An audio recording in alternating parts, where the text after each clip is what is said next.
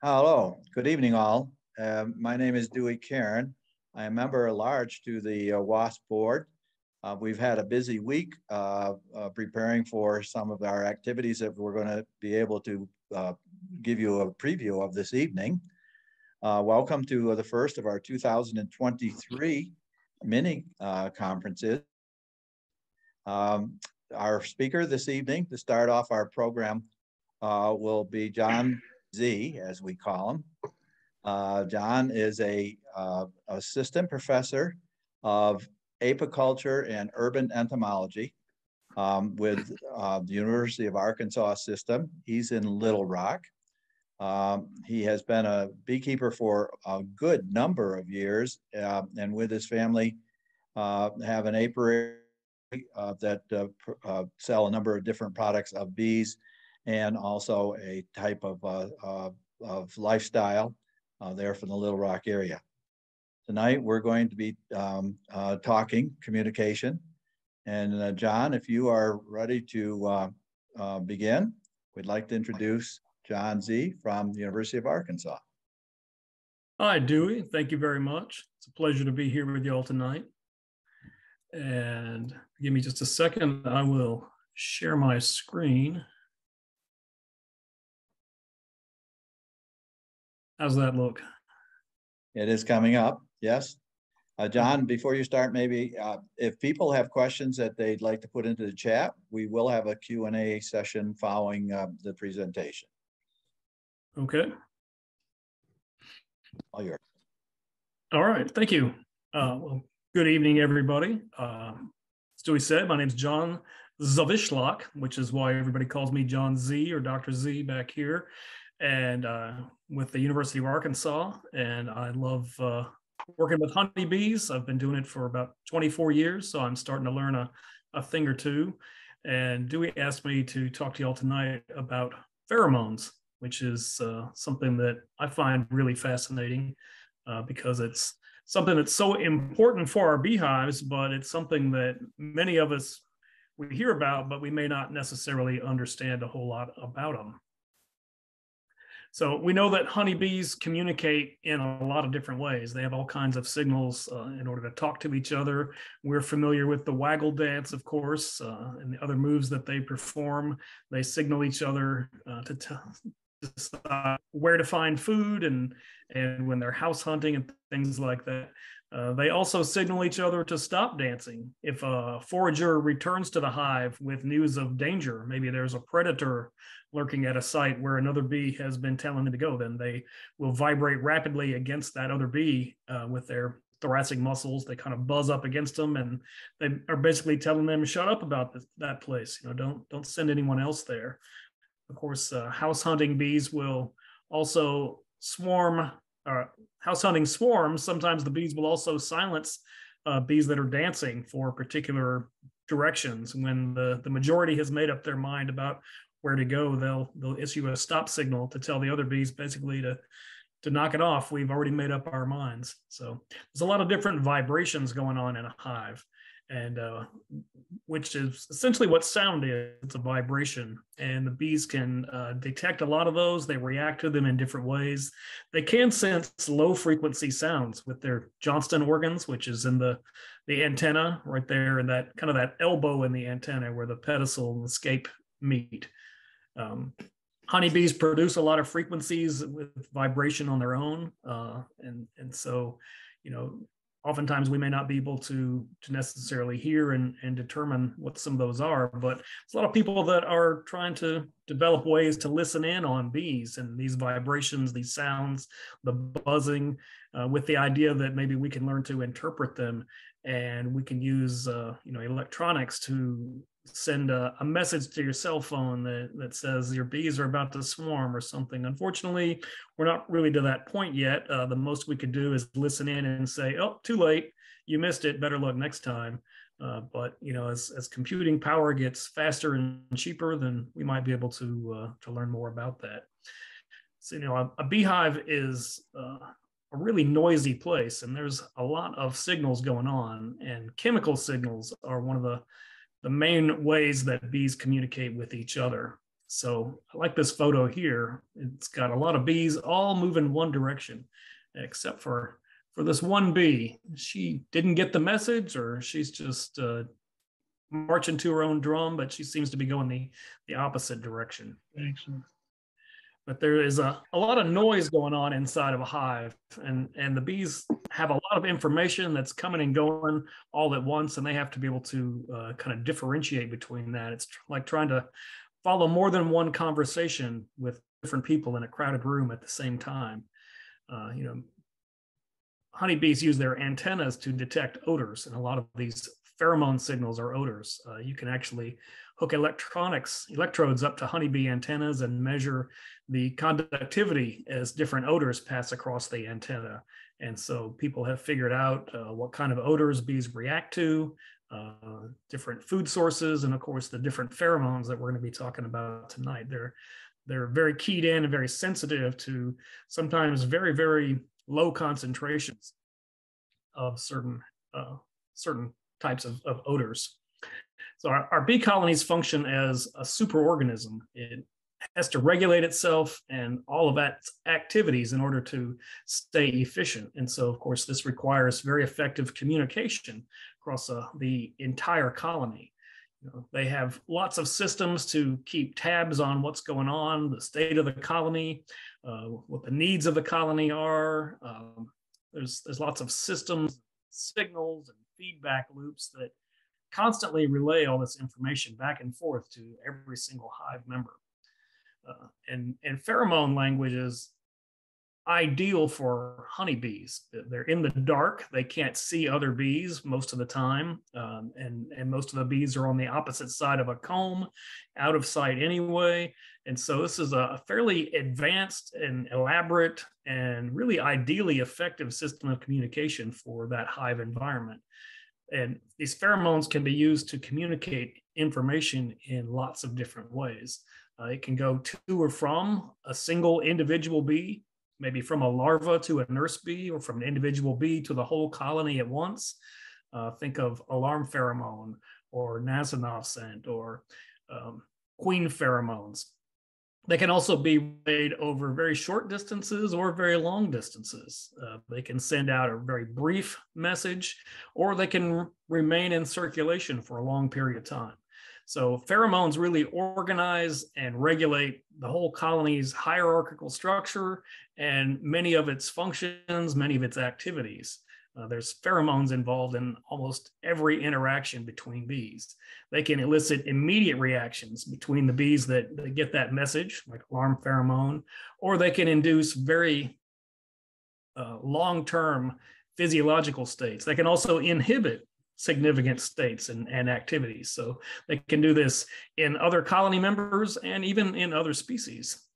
You've probably at least heard the word pheromone, and so you're familiar with the concept. And a lot of times we think of them in terms of odors, and lots of other animals use pheromones, but they're particularly popular in insects for communicating over long distances, for finding mates and things like that. We probably react to subtle pheromones and we don't even know it. We think we're above that because we're, such intelligent reasoning animals, but on some fundamental level, we probably react to subtle signals as well. But these pheromones are chemical signals that are produced by an animal, which induce a behavioral or a physiological response in another member of their same species. So queen substance, alarm odor, Nasanov scent, we have names for these, and we may be familiar with some of them, but not exactly sure how they work. These same chemicals that the bees are using can also function as what biologists call pheromones. So basically they do the same thing, but they're eliciting a response in another species. And it favors the creature that receives that message more than the one that sends it out. So these may be the same chemicals, but we use a different term when they're received by something of a different receiver.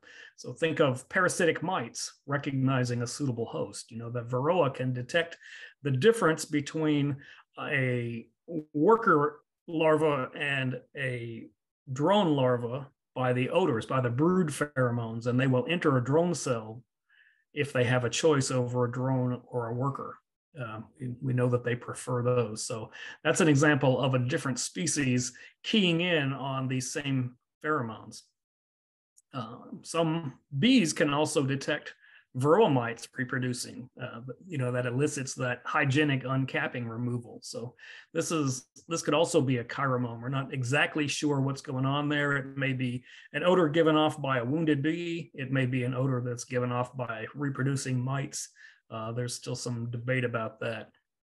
But there's some evidence that small hive beetles may react to various odors in the hive as well.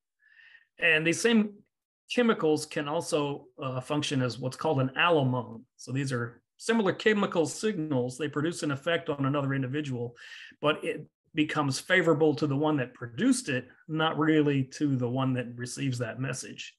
So these are, you can think of these as your con artist pheromones. Like laying workers are not good for a colony. They can produce kind of a quasi-queen pheromone that makes other bees accept them as a queen, and feed them, tend them, kind of draw a retinue to them, sometimes to the point where a colony may not easily accept a mated queen. Cape honeybees also can change their odors and appear more queen-like.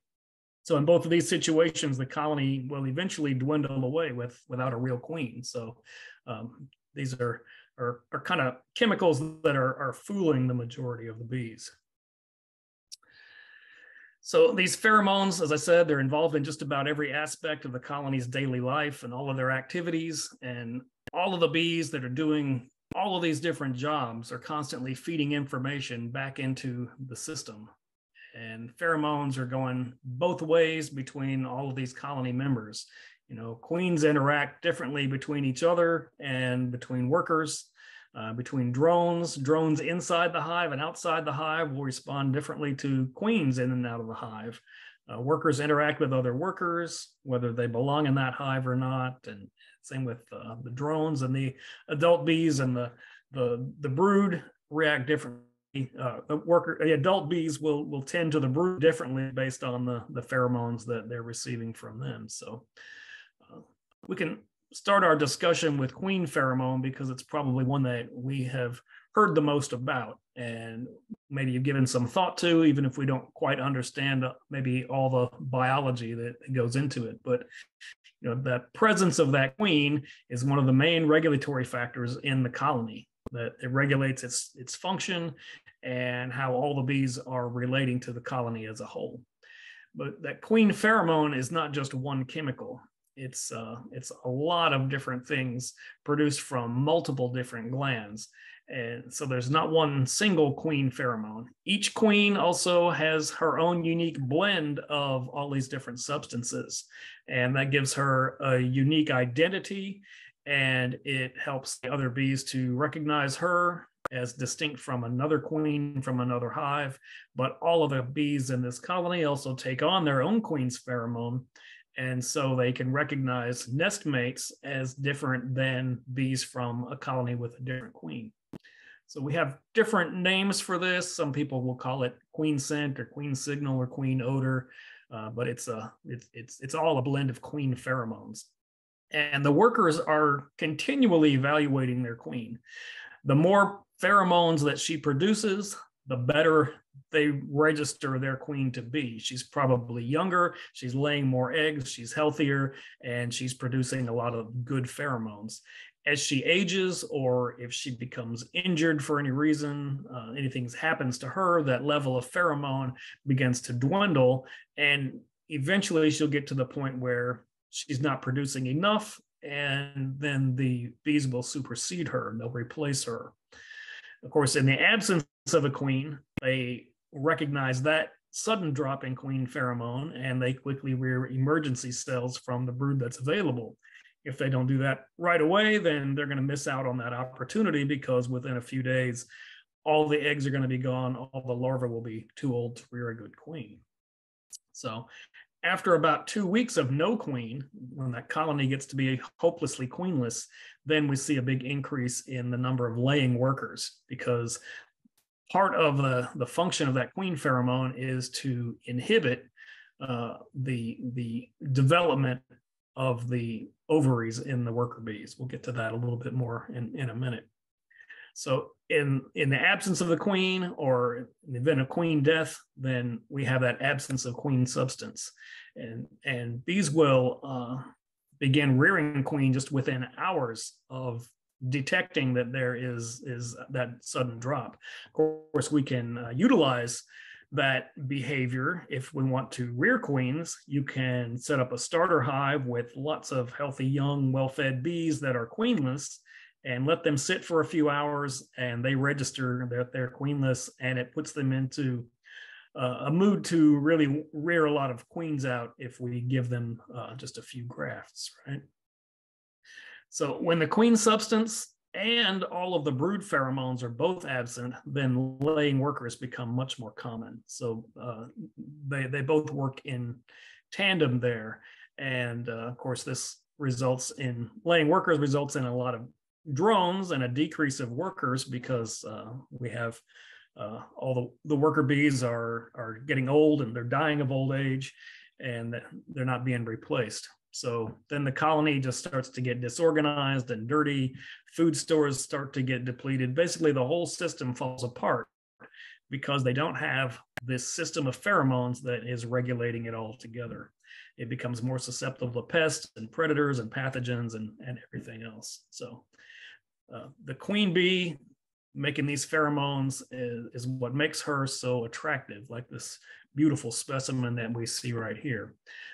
And queens begin to produce this when they are young. It forms a retinue of caregivers around her that feed her and groom her and take care of her. And they probably give her a pep talk every time she lays an egg. They pat her on the back and say, "Great job, Mom. We love you. You're doing fine." The pheromones also make her attractive to drones. Once she is about 6 days old, she takes on a number. The pheromones that she's producing are changing a little bit, and drones, once they are about 6 to 8 days old, will start to react differently to the queens. They're not attracted to her inside the hive, but they are attracted to her outside in a drone congregation area. So they don't act the same way indoors, and it may be a function of the quantity of the pheromones. So it's like being in an elevator or in a car with somebody who's wearing way too much perfume or cologne.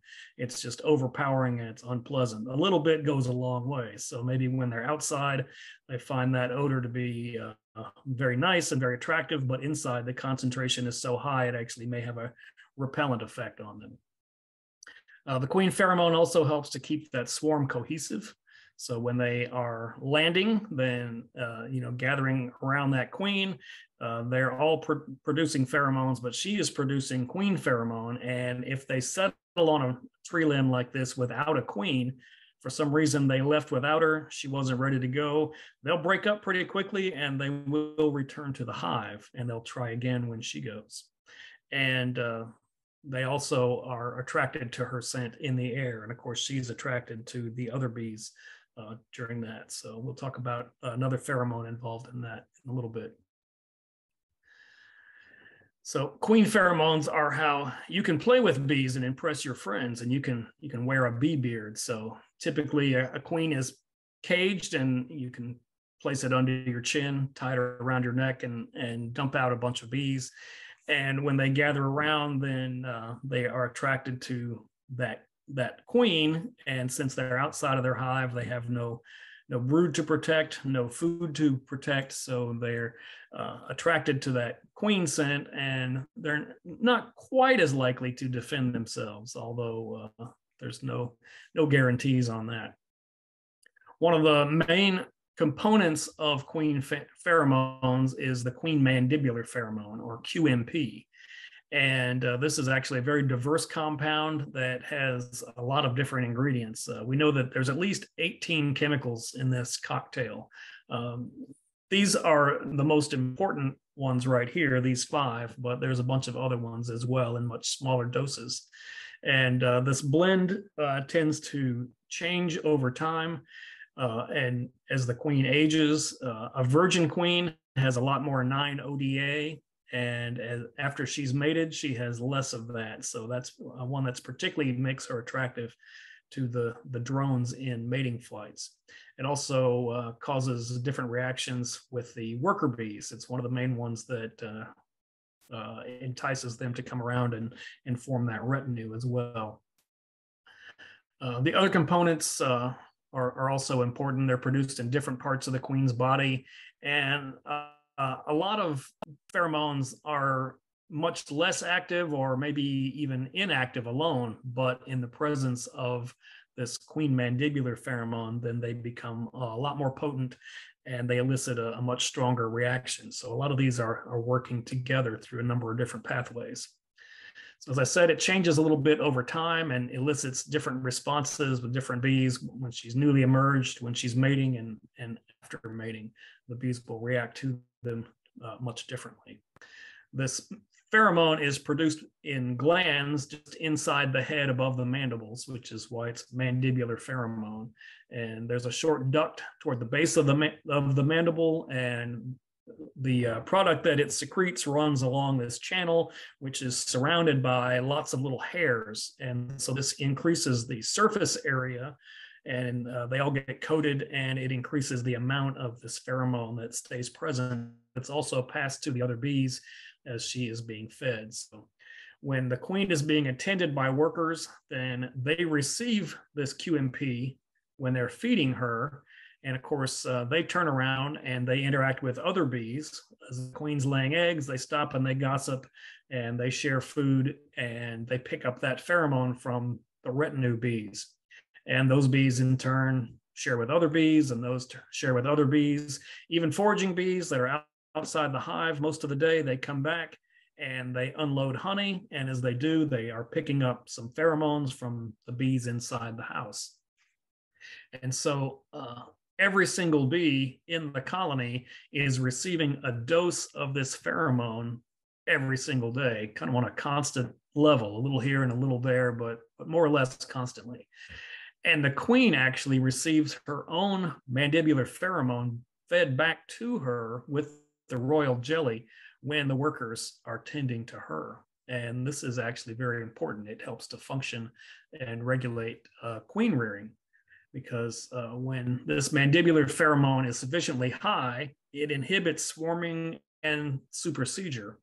But when it's low, in cases where the queen is injured, or if she just is getting really old, then that's when this level begins to drop and workers begin supersedure. They detect that at a fairly early stage. They start to discuss amongst themselves that maybe mom's not doing so good anymore, and we might want to come up with a backup plan, a plan B, when she's not looking. So when the colony population is very large and a queen is producing a fair amount of pheromone, then every bee is still receiving some, but they're receiving less on a per capita basis, on a per bee basis, because there's just so many bees in the hive. And when each individual bee starts getting less, this promotes that swarming to begin. If you think about a pizza, it's a pretty good sized meal for one or two people. Then a couple more folks show up at your door, you can cut it again. Everybody still gets a quarter of a pie. That's not bad. And then your neighbors come over. Well, we'll just slice it again. And then they invited some friends, and they invited some friends. And pretty soon you got a house full of people and you've only got one pizza. Everybody gets a very small slice. It's not enough to fill you up. You're still hungry. And so it's kind of the same way with a large population of bees. You've got a queen that can only produce so much pheromone, and each bee is still hungry for a little bit more. They're not quite getting enough to satisfy them. And the queen herself is not getting enough fed back to her.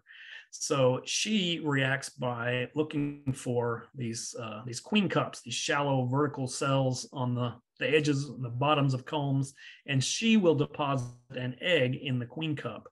And worker bees recognize that that egg is hanging in that vertical position, that orientation, and they will rear them out as swarm cells. So it's the queen that actually initiates the swarming behavior, and she does that because she doesn't get enough of her own regulatory pheromone.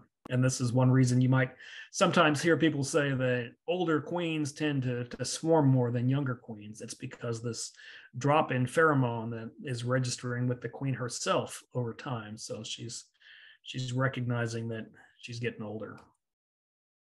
But this pheromone itself inhibits workers from starting queen rearing on their own, except in the case of supersedure cells where the level of pheromone is low. But it does not stop them from caring for queen larvae. So this is why you can introduce hundreds of larvae in the right position, upside down, and these queen cups and grafted larvae or any other method that you want into a queenless colony, and they will rear them out as queens. Actually, it doesn't even have to be queenless. They'll still start them, but the queen may come along and chew them out if there's no queen excluder. So it inhibits them from starting queen rearing, but it won't inhibit them from caring for those queen cells. This pheromone also suppresses worker reproduction or laying workers. So workers do have ovaries. They just remain, for the most part, underdeveloped in the presence of queen mandibular pheromone. There are always going to be probably a few workers that are going to try to lay a few eggs, but it's typically policed by the other bees and they may be removed. So normally workers don't lay eggs. We like it when everything works the way it should, but in the absence of that queen pheromone, those ovaries do become active. So these laying workers have fewer ovarials, and of course they can't lay as many eggs, but they can produce only drones. And so that leads to this hopelessly queenless colony that eventually will fall apart. This works with other pheromones to suppress worker reproduction. So the brood pheromones are probably the most important factor that keeps laying workers from developing, but there's not always brood in the colony. So you can have a long winter, you can have a long dearth where they're nutritionally stressed and the queen may stop laying, or any other break in the brood cycle. Like when bees swarm, they move out into another colony. And so we have these other methods, these kind of backup methods that keep the worker ovaries from developing, at least for a time. Other components of the overall blend of queen substance are produced in other parts of the queen's body.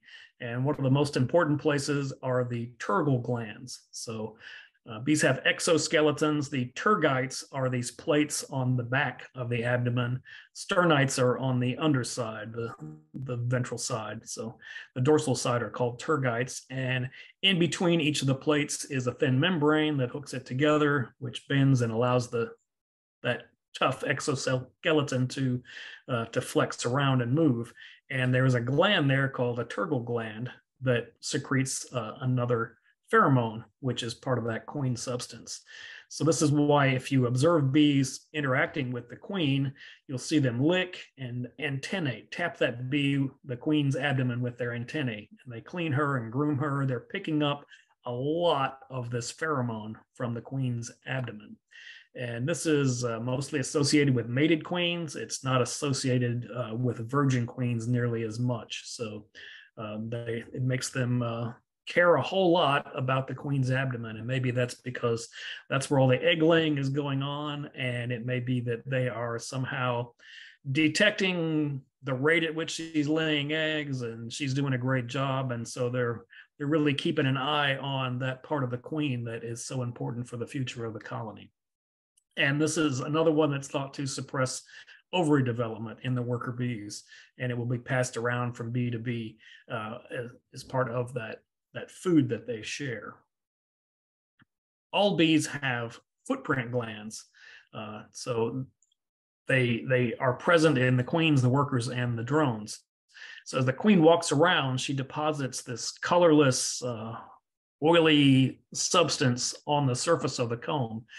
And it may function to help the workers keep track of where the queen is. If they need to find mom, maybe they can track her down.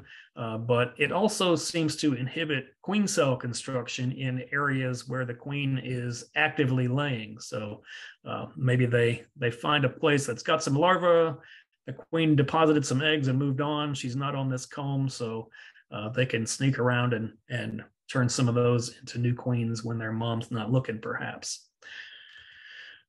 It's another one that works with the mandibular pheromone. By itself, it's not terribly active, but it's all part of that same blend. And this is something that diminishes as the queen ages. So this is one of the components that starts to disappear first, and the workers may be judging the quality of the queen and as the age of the queen by how much of this stuff she's tracking around.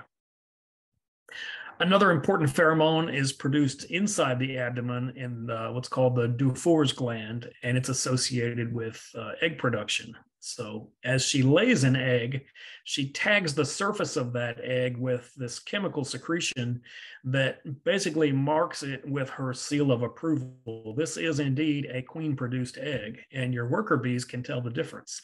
They can tell if a queen has produced that egg or if it was a laying worker, a sneaky little sister that produced that egg. And the workers often will remove those eggs through what's called worker policing. As they go around tending to the comb, they can detect that, and they'll actually chew up and remove over 90% of worker produced eggs normally just within about 6 to 8 hours.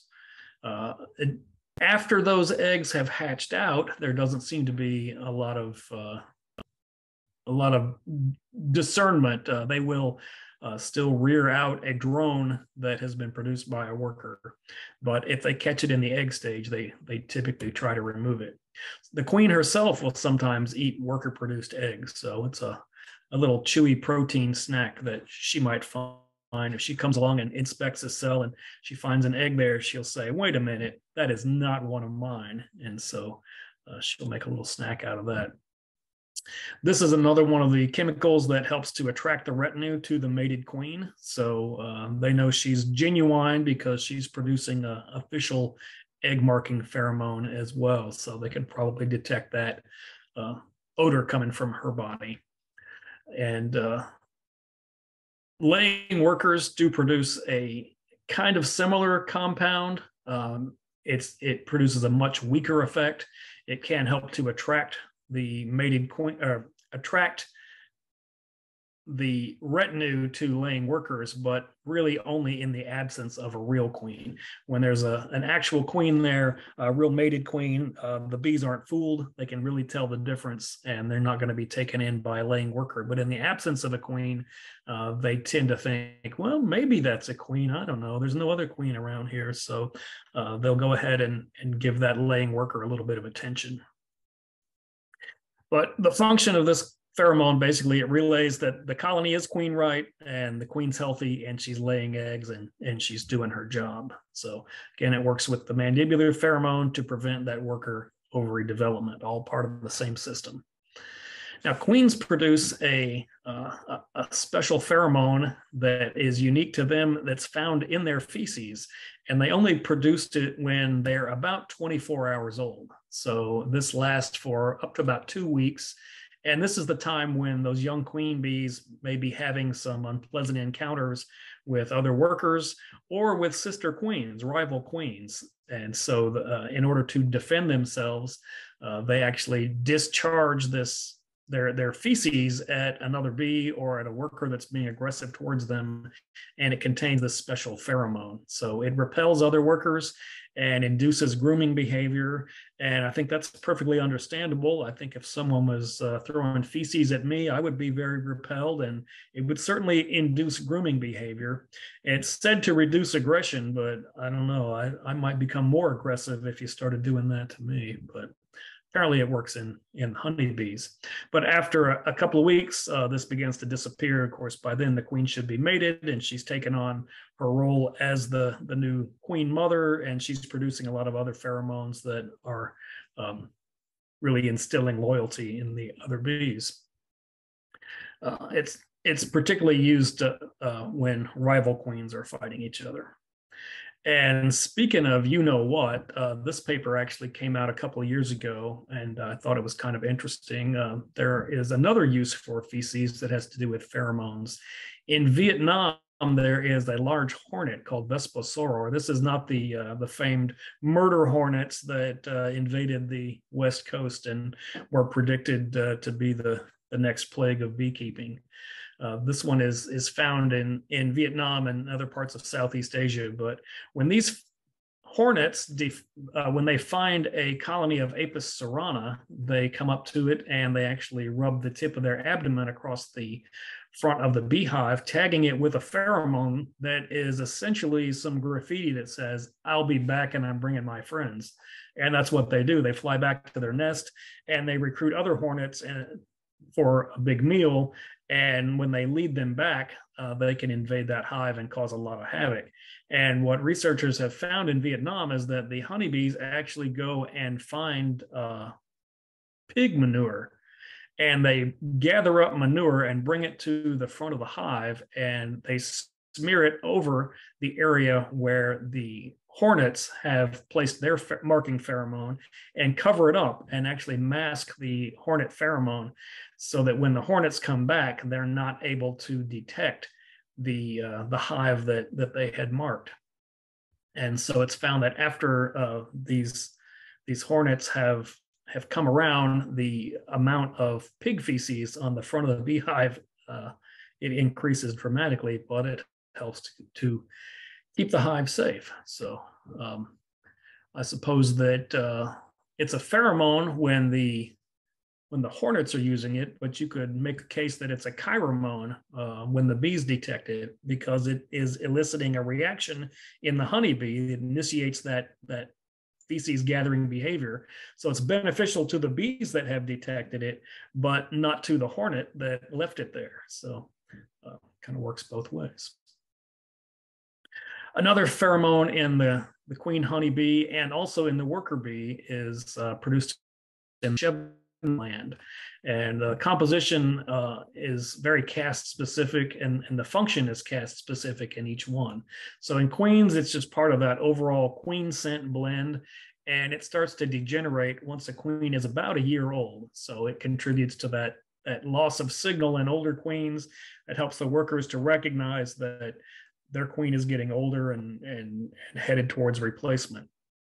But in worker bees, it is produced as alarm pheromone. So this is isopenyl acetate. This is that famous banana odor that is produced by honeybees. It's produced in this Koshevnikov gland, and it is released when bees sting, and it is there to tag you or any other intruder as a danger to the hive, so that when honeybees come out to deal with a threat, they know exactly who it is. So, if you get stung on the hand and you don't puff a little bit of smoke over that sting, and when you get the stinger out, then a bee may come back and try to sting that same spot on your hand again, because you have been tagged in that specific spot as an intruder. That second bee didn't know what you did to make the first one upset. They just know that you have been labeled as a bad guy, and so they're going to do what it is they're supposed to do. So it will attract and provoke more bees to do that. Alarm pheromone is perhaps one of the ones that we are most familiar with. It's one of the few that we can actually detect just by sniffing around in the air. And of course, it's released when a bee feels threatened, and it excites and alarms other bees that there's danger, and it tags the intruder as a specific threat. It's the chemical is highly volatile. It's a small molecule, and it spreads very rapidly in the air. And so when there is an emergency situation, this stuff is everywhere really fast, which is one reason that Africanized bees become so dangerous, is because they spread a lot more of this. They react much more quickly and release this, and they bring a lot more bees to guard duty when they indeed do detect it. Because it's a small, very volatile molecule, then it also dissipates very quickly. So once the threat is over, bees will stop producing it and it dissipates very quickly when the wind blows it away, that doesn't mean that the individual bees are necessarily going to go back into a calm mood really quickly. They can stay upset for a little while, be on edge, even though the source of that pheromone has disappeared. So we need to still be mindful of them. There is another alarm pheromone, which is called 2-heptanone, and it is the mandibular alarm pheromone. So this one is released when a honeybee bites. So not just stinging, but when there is, say, an intruder bee, a robber bee trying to sneak in, and the guard bees may bite it and tag it with this without having to resort to stinging it yet, then it lets other bees understand that this particular one may have been tagged as an intruder. It also functions to anesthetize varroa mites. So when a bee bites a varroa mite, basically they are paralyzed temporarily. And so this is probably something that allows the bees to, remove them more easily because they're not kicking and screaming. And so this may be something that has evolved to have the same reaction on other things such as wax moths. I'm not sure about that, but seems like a good adaptation to get rid of mites. So I hope the bees are still working on that and are going to continue to utilize that. Smoke. It's not really a pheromone, but you could make a case that smoke acts kind of as an allemone. It's emitted by a beekeeper, and it has an immediate short-term releaser effect on honeybees by keeping them calm. And it benefits the beekeeper, but not necessarily the bees. Sometimes we do terrible things to bees after we've smoked them, like take all of their honey. But people found out thousands of years ago that you can use smoke to keep a beehive a little bit more calm. And so if you it's a real success story in our management of honeybees. The old logic people said was that bees dwell in trees in the forest, and they think it's a forest fire when they smell smoke, so they gorge themselves on honey. And they may do that if you over smoke them, but you really don't want your bees ripping open all the sealed honey cells and gorging themselves. So if your bees are doing that, you're probably using too much smoke. This smoker right here, this is the one typically that we use in the US. This is one that is found in Latin America. So it's a very large smoker. And from what I understand, beekeepers there where there are Africanized bees, they'll have one guy whose job it is just to run the great big smoker full time while you're opening up your beehive. So if you see that guy running away, you better do your best to keep up with him. Worker bees also have a number of pheromones. So one of them is called forager pheromone, for lack of a better term, and doesn't really have any other fancy name, but ethyl oleates is it's released by older foraging bees, and it functions to slow down the rate at which nurse bees are maturing. So what this does is it regulates the age task structure of a colony.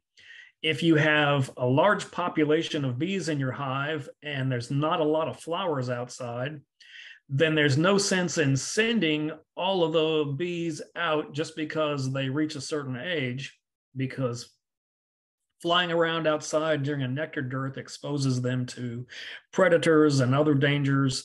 It's best to keep them in the hive, cleaning and taking care of things and tending to the brood.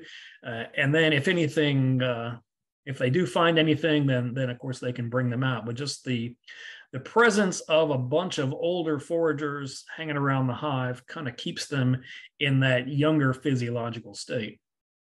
Now so it maintains that optimum ratio of nurses and foragers for whatever the colony needs.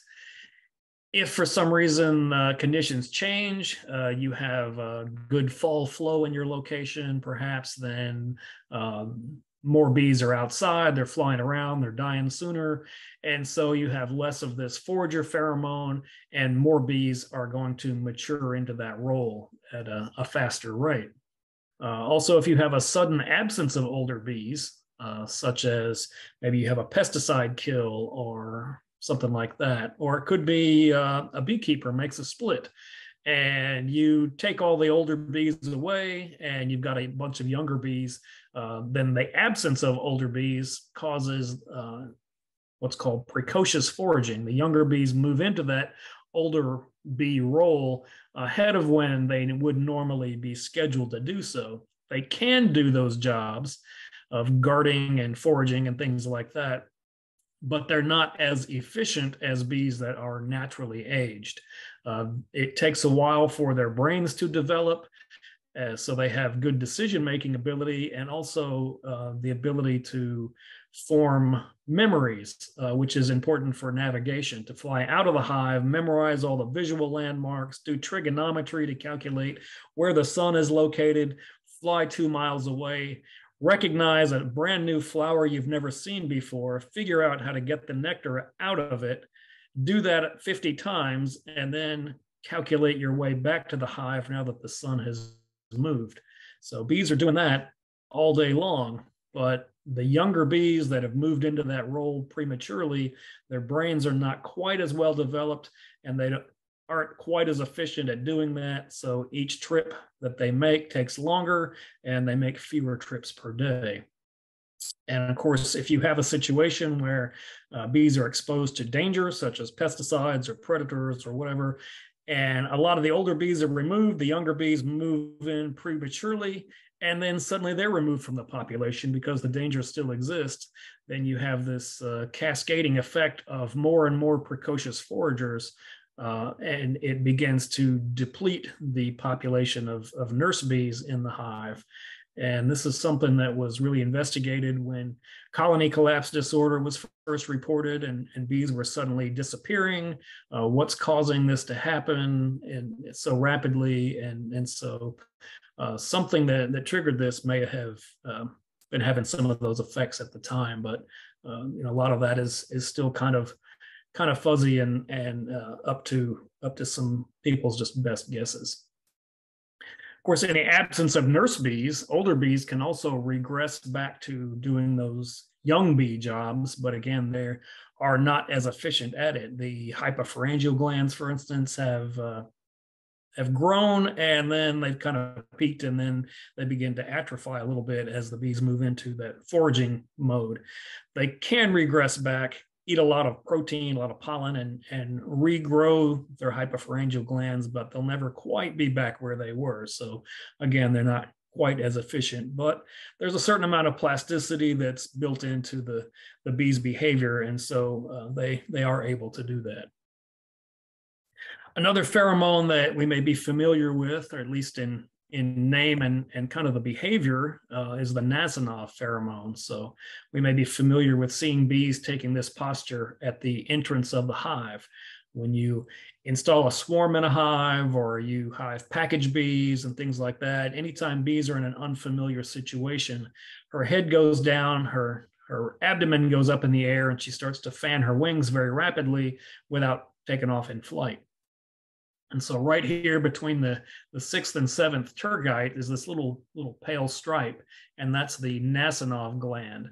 And this functions to recruit and aggregate bees to one spot. So if the bees are in an unfamiliar place, maybe you opened up a hive and you've shaken a lot of bees out that are young bees and they've never been there before, or you drop a swarm into a hive, you got a lot of confused bees. So the ones that are at the entrance of the hive are giving off this plume of pheromone into the air, and you have a lot of other bees that are basically flying around in random patterns around the hive, not sure what's going on. And when they detect that Nasonov scent, They follow it upwind to its source. And of course, its source is the back end of another bee, but that bee is here at the entrance of the hive. And so it helps to bring these lost, confused bees back down into the hive. And once they're at the entrance, then they can follow the other scent so they can find their way in and they can make themselves at home. They will also recognize that these other bees are part of their own hive, their own colony, by the odors, the queen odors that are on these other bees. So it helps lost and disoriented bees, and it smells quite a bit like lemongrass oil. So in places like Africa, they rub lemongrass roots on the insides of empty hives when they put them up in trees to bait them and attract swarms. And you can use lemongrass to try to bring bees into a swarm box that you may have put out. It's very similar to some of the swarm lures that they sell. It's got the lemongrass oil chemicals in it, the same components, as well as some other things that perhaps mimic queen pheromones. Everybody has their own proprietary blend.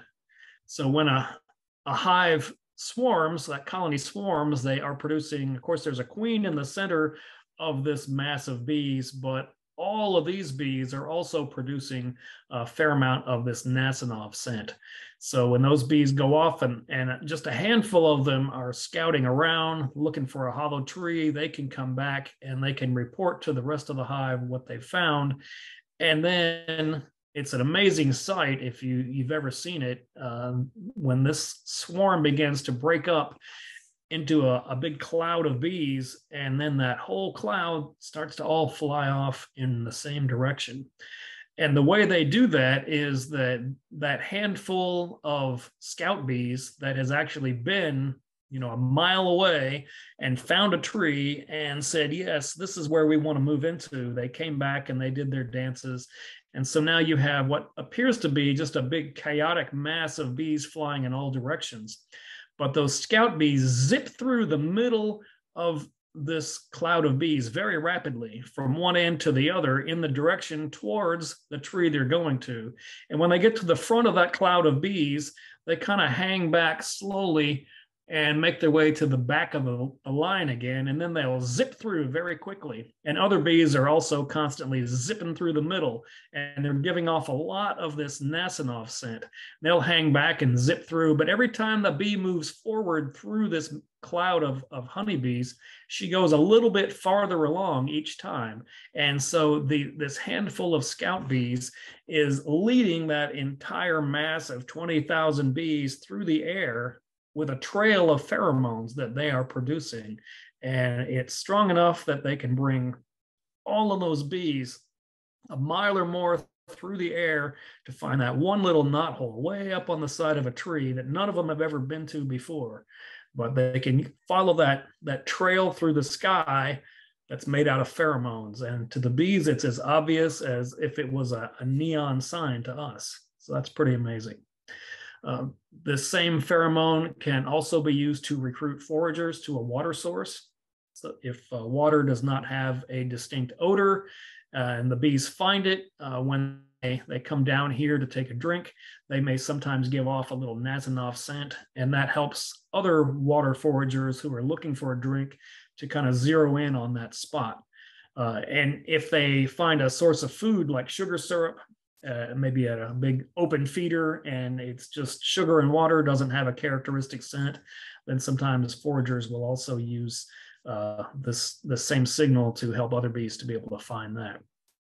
And of course, it's released when workers are assembled at a hive entrance. When a virgin queen is getting ready to depart on mating flights, a bunch of the other bees kind of gather around there, and they will give off some Nasanov scent, and it helps the queen to orient as she is taking in visual landmarks, and then she flies off to mate. When she is on her way back, that helps her to zero in on that hive that she needs to return to. And of course, these bees have a lot invested on the success of that queen, so they want her to come back.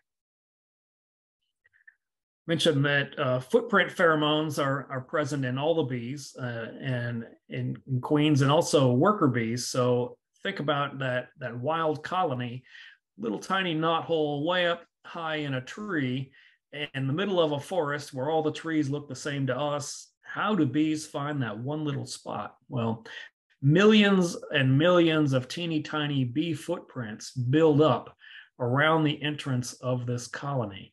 As bees come and go, they're landing here, constantly moving in and out. Over time, this kind of oily secretion builds up here, and it sort of creates a bullseye that's really dense at the entrance and then kind of fades to the outside. But it helps bees that are flying along to really zero in on the entrance to the colony and help them make a more precision landing.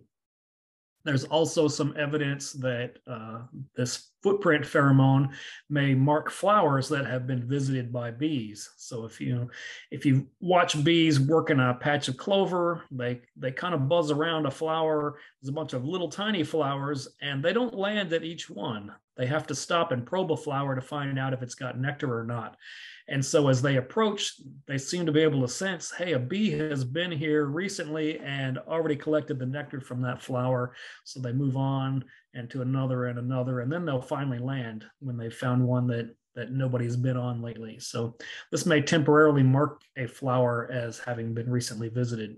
There's also some evidence that flowers have an electrical field, and bees build up a charge when their wings are flapping, and when they land on a flower, it can invert that charge temporarily. So bees may also be detecting an electrical field around a flower that's too weak for us to be able to detect, but a honeybee may be able to sense that in a way we don't quite understand yet. So there's probably more than one thing going on there that we can still learn about. Drones have pheromones as well. They do produce mandibular pheromones. Their mandibular glands are much smaller than workers or in queens, and it probably functions to attract other drones to a drone congregation area. Nobody's entirely sure because drones are really so understudied compared to workers and queens, but it probably helps to keep that congregation area somewhat cohesive. It keeps the bees kind of centered within the boundaries of it. And it may also help to attract virgin queens to those congregation areas. There's other visual cues going on that have to do with the landscape, but once they get close enough, they typically find each other by these pheromones. And of course, the drone understands that the queen is indeed a receptive queen by her odors too. So these pheromones help the bees on the dating scene to get together. Drones also have those tarsal glands that produce pheromones. It's not entirely understood what its biological function is. It may have something to do with that the workers round them up and kick them out in the fall. So when it starts to get cold and the flowers disappear and they eject all the drones from the colony, this may be one way that the workers track them down and find them, but nobody's entirely sure about that. It's very likely that drones have other pheromones that determine their acceptance in a colony or their rejection, but typically drones are allowed to drift from colony to colony. And so there's probably some other pheromones going on with them that we don't entirely understand. So that's a great idea for somebody who wants to study bees and really loves chemistry. And the brood also has its own pheromones. Worker bees can tell the difference between different larvae based on their age, their caste, and things like that. So as a nurse bee wanders across a cell, across the comb, all she has to do is dip her antennae down into that cell, and she gets an instant reading on how old that larva is, what it needs to be fed, whether it's going to become a queen or it's a worker or it's a drone, etc. So this is a case of very short distance that a pheromone is going to travel. You wouldn't want that pheromone to travel too far, or it's going to overwhelm the neighboring cells. But as a group, all of them together are producing a pheromone that, as I said, it helps to regulate the ovary development in the workers and reduce the abundance of laying workers as long as there is a lot of brood there. And of course, we know that the varroa mite is attracted to the brood pheromones. That varroa mite is tiny, but it's got a lot going on in its tiny little brain. You know, it can determine whether or not a cell contains a worker or a drone. That mite can actually tell whether this nurse, how old this nurse bee is by the odors given off by her body. It's called cuticular volatiles. As a bee ages, she's giving off basically a bee body odor, which changes over time. And the varroa mite can detect that and can determine the age of the honeybee and knows that it wants to be on a bee that is of a particular age that will be feeding the oldest larvae, the ones that are just about ready to get capped. So when this larva reaches a certain size, about 5.5 days old, it gives off an odor that says, I'm stuffed, I couldn't eat another bite, go ahead and seal up my cell, I think I'm ready to pupate. And of course, at that point, the mite says, aha, and runs down into the bottom of the cell and hides in that food. So then once it's sealed up, of course, that mite comes out and reproduces underneath the sealed cell. And basically, it is protected for the next 12 days or so. So hygienic bees can detect mites. Not sure exactly what's going on. There may be multiple factors, but it's the bee's antenna that are probably detecting odors either from the mites or from the larvae that are being wounded, or both. And they're able to uncap those cells and remove the mites, remove the larvae. And that's what we call that hygienic behavior. And there's different genes involved, and there's probably different cues involved with different things. Of course, there's a lot of interest in developing artificial pheromones. So we can talk to the bees and we can communicate with them and tell them what we want them to do. And that would be great if we could command the bees, but we're not quite to that point. We've probably all seen different types of swarm pheromones, swarm lures as they are. This is essentially lemongrass oil, but they also have other components that are related to the different bee pheromones, but it's designed to make an empty hive be more attractive to house hunting bees, those scout bees. So they'll stop and they'll check it out. And if you can get a scout bee to look inside and it becomes attractive, then of course they might lead the rest of the swarm back to it, and you've got some free bees. So that's all well and good. There are other pheromones that have been developed, other artificial pheromones. You can buy one called Temp Queen. It's basically a little plastic plug that has been infused with a component of queen mandibular pheromone. It's not a complete with all of the different components, but it's got all of the main ones in it. And so it temporarily discourages laying workers. When you put it in the hive, the bees rub up against it, they get it on their bodies, they spread it around, they probably lick and antennate it, thinking it seems like a queen, but it's not one. I don't quite understand, but it can kind of tide a hive over for up to 2 weeks, maybe 3 weeks, make them think they've got a queen while you have a queen on order from another source. And so it will keep them from getting too discouraged. It can also prevent them from starting to produce their own queens or to supersede or anything like that. And so it won't completely reliably keep laying workers from developing, but it can certainly help to slow it down. Super Boost is another pheromone product that you can get, and it's an artificial brood pheromone. So of course this increases brood production and discourages laying workers. So when bees smell a lot of brood, then it induces pollen foraging. So they go out and gather more pollen because they think they have a lot of mouths to feed, a lot of brood to take care of. And the more pollen they're bringing back, the richer the diet fed to the queen will be. And when the queen gets a richer diet, then she indeed lays more eggs. And so that functions to produce more brood, which is more brood pheromones, which encourages them to go get more pollen if it is available. So this can be used to kind of jumpstart brood production in the spring. But of course, if there's not a lot of pollen available, then that could backfire on you. But again, it can discourage laying workers if you've got a colony that seems to be developing those, or can prevent them from occurring if you're changing out queens in your colony. There's been a lot of research in ways to attract bees into crops. So this stuff called Fruit Boost, it mimics queen mandibular pheromone, and you spray it in your orchard and it will attract bees into and among the flowers, and hopefully they will do some good pollination while they're there. Another one is called Bee Scent. It's a number of different attractants, and it contains an artificial Nasanov pheromone too. So it attracts worker bees into the flowers and crops. So all of that sounds like a good idea, but I have to kind of wonder what the bees are thinking of this.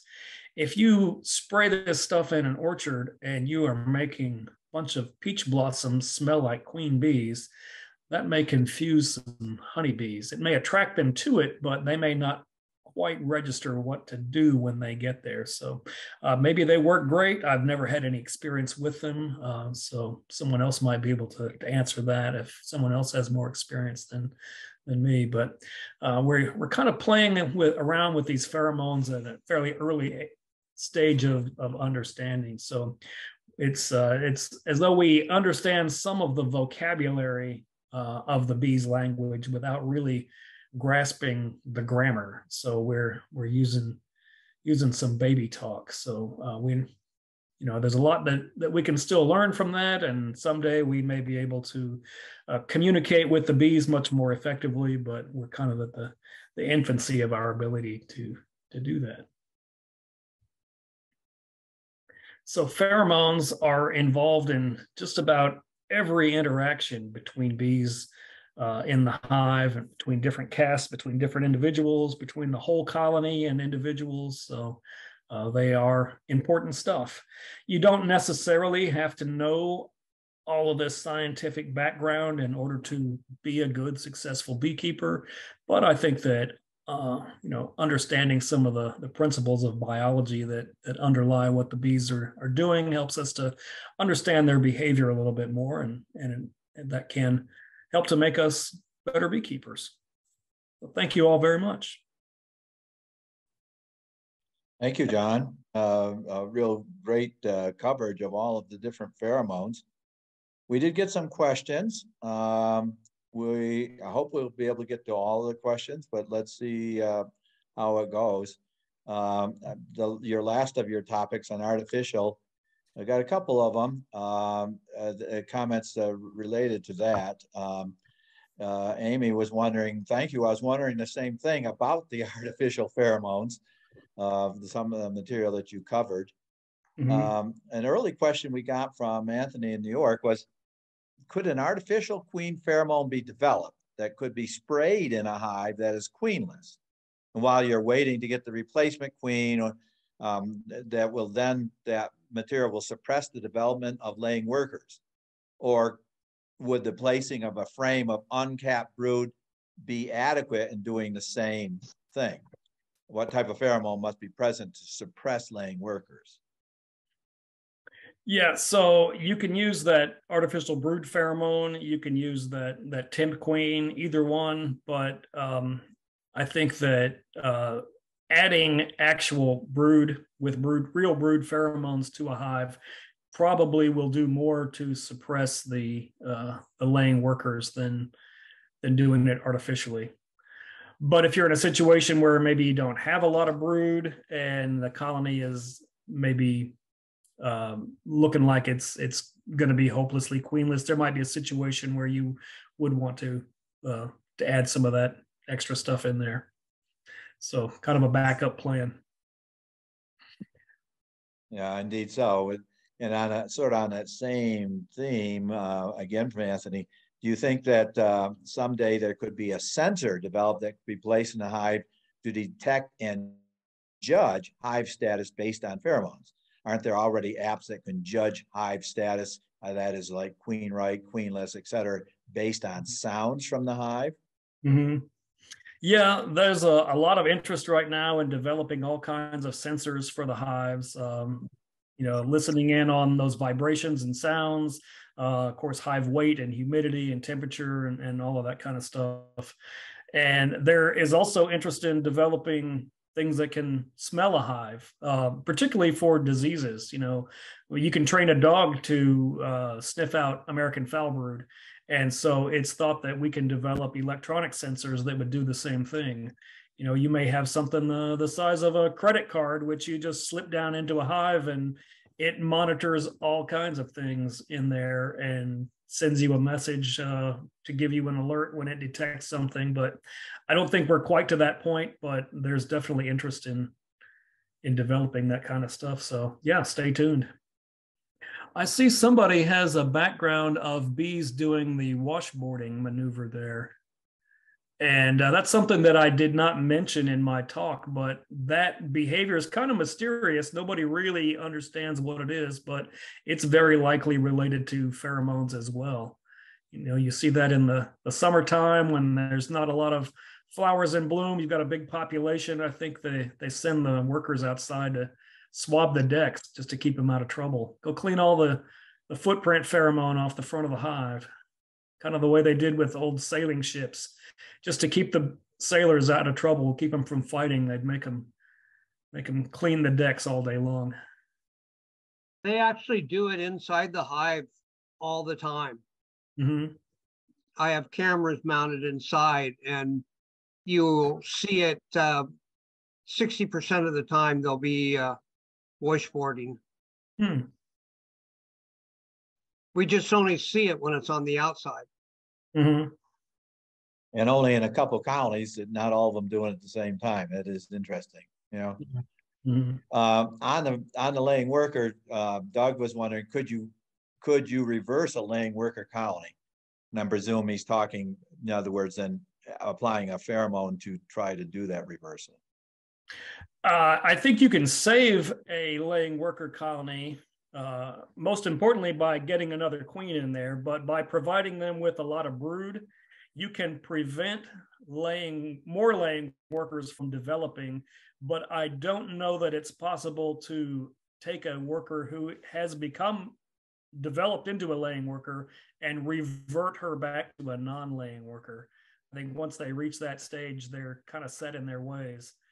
But if you can get enough other bees in there, they'll kind of clean up after them and keep it from going any farther. Ramazani had the observation in Russia, to attract the bees to certain flowers, they mix the flowers of that tree to beehive feeder. In other words, they dispense it in the colony so that the bees will go to, like they're trying to target bees to go to pears or strawberries. Mm-hmm.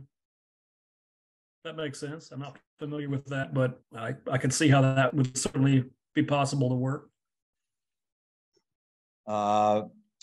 On the sensors, a follow-up question Linton asked, what's the status of sensors to interpret pheromones in the hive?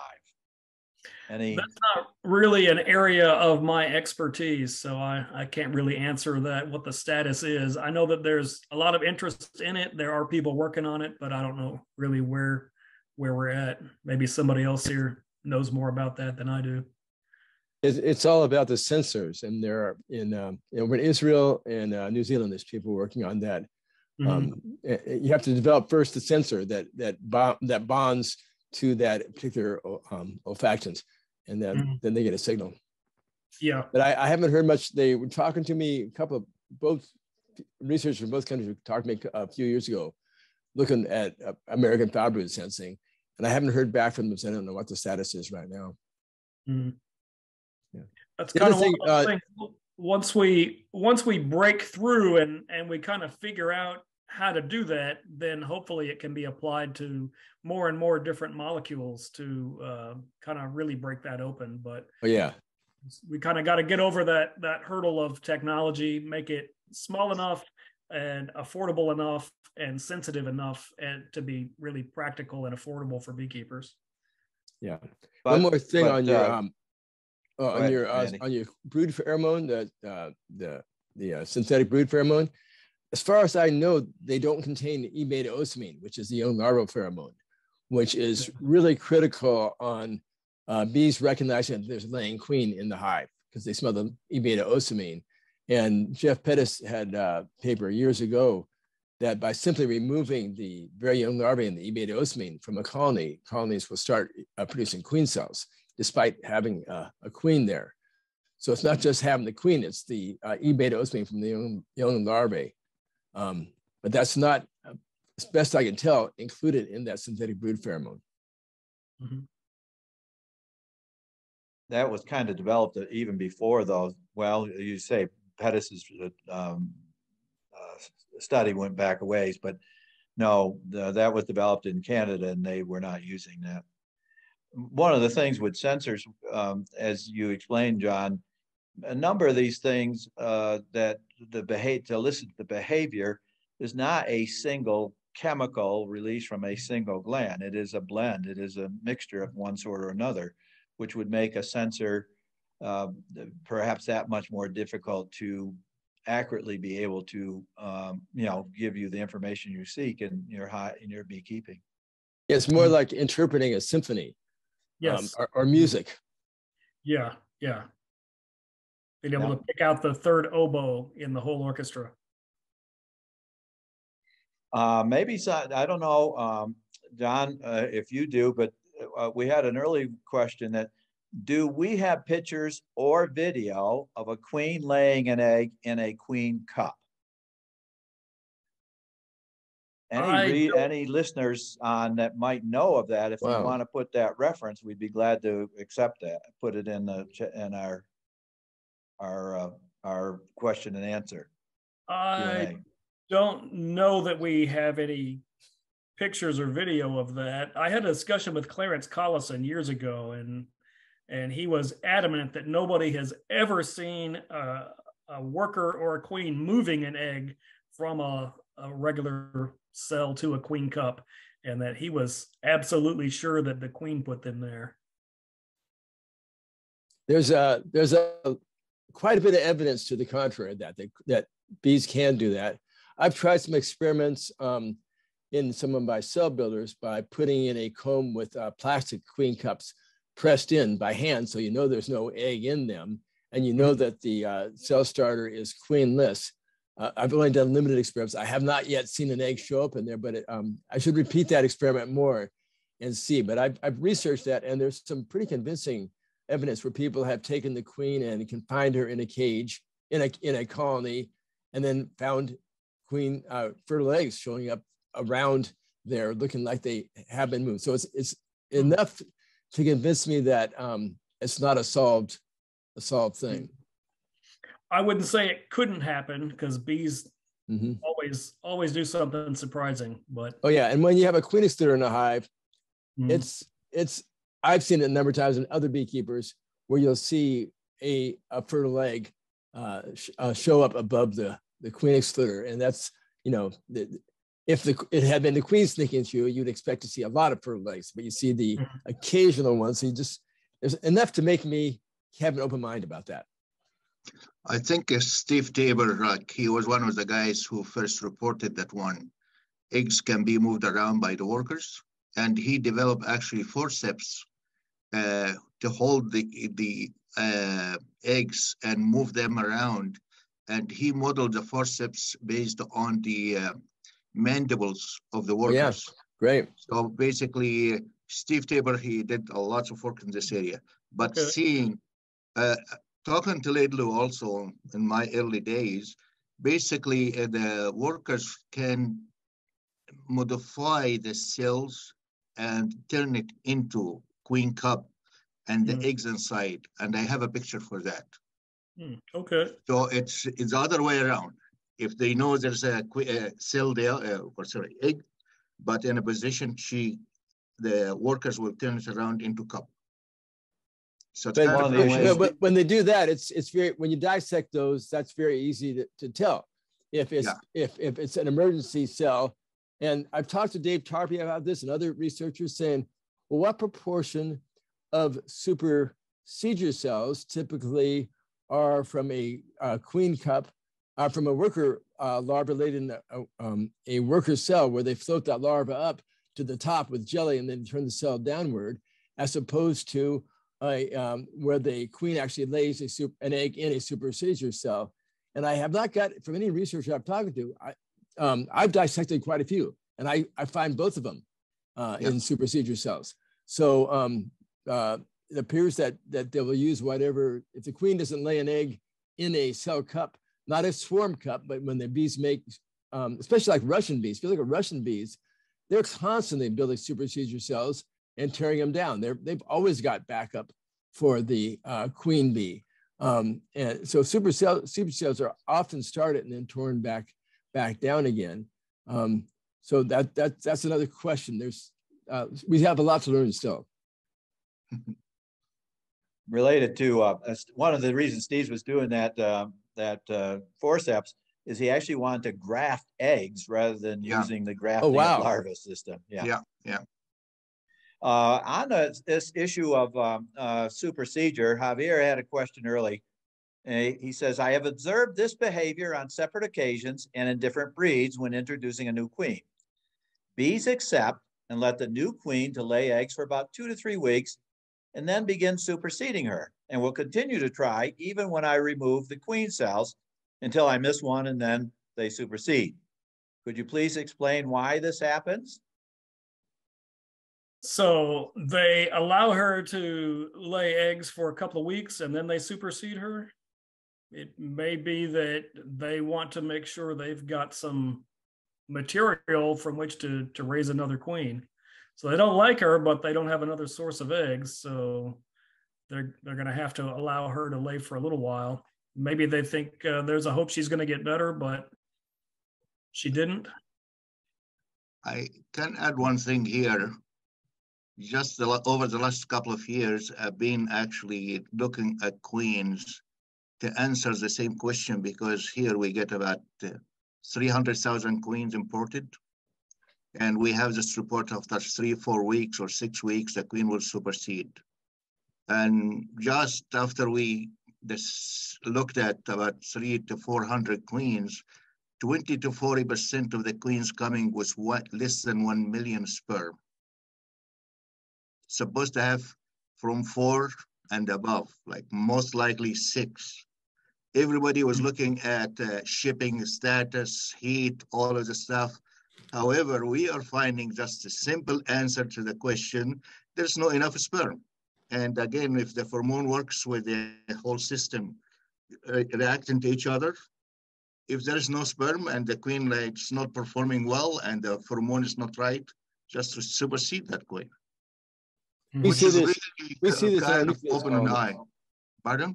We see this in our nucleus colonies, where the queen is mated in the nucleus. We make about 3,000 nucleus colonies every year. Yeah. And we track them. And there's a decent rate of supersedure in a queen that has never been shipped, never been exposed to any miticides or synthetic chemicals, and mated in that nucleus colony, takes off, is laying well, and they get superseded. That's just a natural thing that happens. Actually, this is a good point, Randy, because a few things happen here. I have some guys who are raising their queens, but they were putting 200 nukes in one location. Mm-hmm. However, so the queen quality was not, it was okay. The limiting factors, the number of drones, and we found actually some of those queens about 5 to 10% less, like less than 1 million sperm. So I would be interested to know some of these nukes, if you take sample of the drones, of the queens after mating and look at them.